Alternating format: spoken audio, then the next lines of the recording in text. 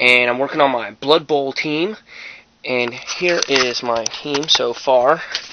I'm not quite done yet, but my quarterback here is this large Minotaur whose arm just fell off again. And I converted some of these beastmen over into cheerleaders.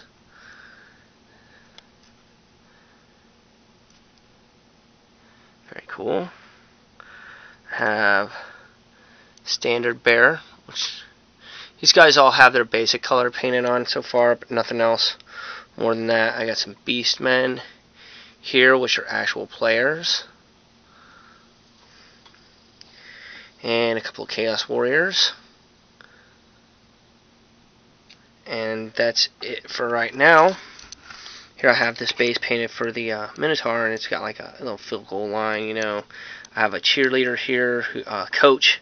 He's a coach. He's got like the big horn, calling out the plays. And some other guys. Here's an assistant coach or cheering fan or something. Alright, so in here we're working on our board. And this is our Blood Bowl board. It's not quite done. I just started on it today, actually.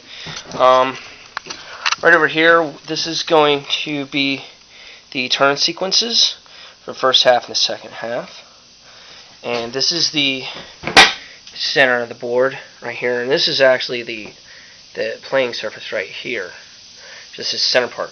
And then over here is the visitor's side. You know, we have the bench, recovery, and infirmary. And here's the cheering section where we put the coaches and the cheerleaders. And then here's your reroll section. Over here you have the score for the home and visitors right here. And over here is the home team side.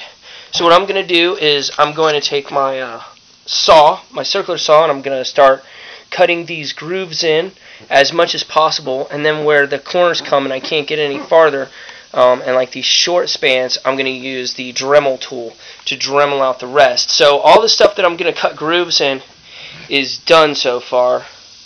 So, oh, look at that. There's a nick on there. Boy, that looks pretty rough. That's okay. It'll look good once I get done painting it. And then we're gonna texturize it with some sand and flock, and then paint it green, and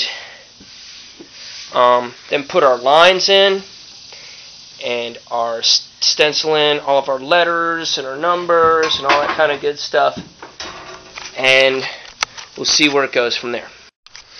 Alright, so I decided to make another side here. I'm making this second side to this board. I'm going to make a Lizard Man team as well. And I'm going to call them the Lizard Kings. So this is this side of the board. I finished cutting this side of the board. I've already etched everything out. And it's all textured and ready to go. I just got to put some sand on it and paint it up. But I want to cut this side first before I start doing that. It shouldn't take too long. I didn't make nearly as many mistakes on this side as I did the other one. So everything went together pretty quickly. So we'll see how this goes. Alright, so I got my board cut out. This is the original side here. Oh crap, this is the wrong side. Dog diggity. Well, anyway. Alright, so I got some sand put down here. I just sprinkled it around and just sprinkled some sand on here. And I got my paint ready. This is green. You can see the color right there is like a real dark green. And then I'm going to layer it with this color and this color sprinkled around.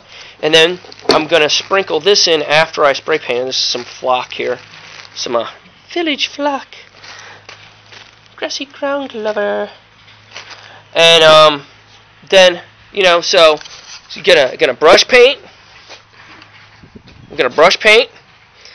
I'm gonna spray paint dark, spray paint light, and then toss in some flock.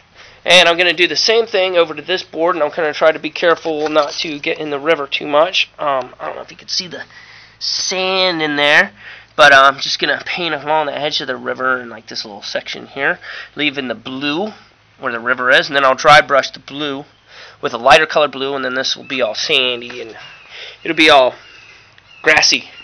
Grassy. And that ought to do it. Okay, so I've got it painted green and flocked. I just put a stencil on for the kings, and here's my white stencils. I used some wood around it to block kind of some of the overspray of the white. It's not perfect, but it's working out. I've got my little stencils here, and I've got my paint pens here. Got them all shook up and everything, and I'm going to start outlining the rest of it. I do not have my pips put in on this, like the 1-inch grid on this yet. I kind of screwed up and didn't get that done yet, but I wanted to get into the painting process right away, so that's the way it goes.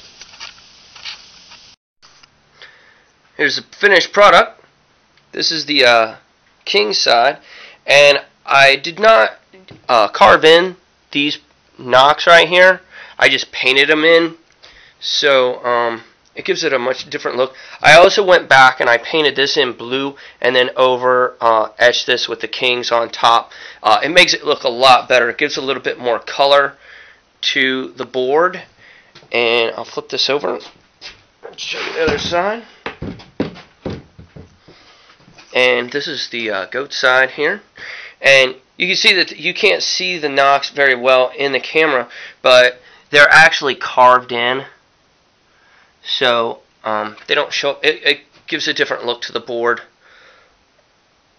And you can see the little symbol there. I did that all with spray paint. Thought it looked pretty good.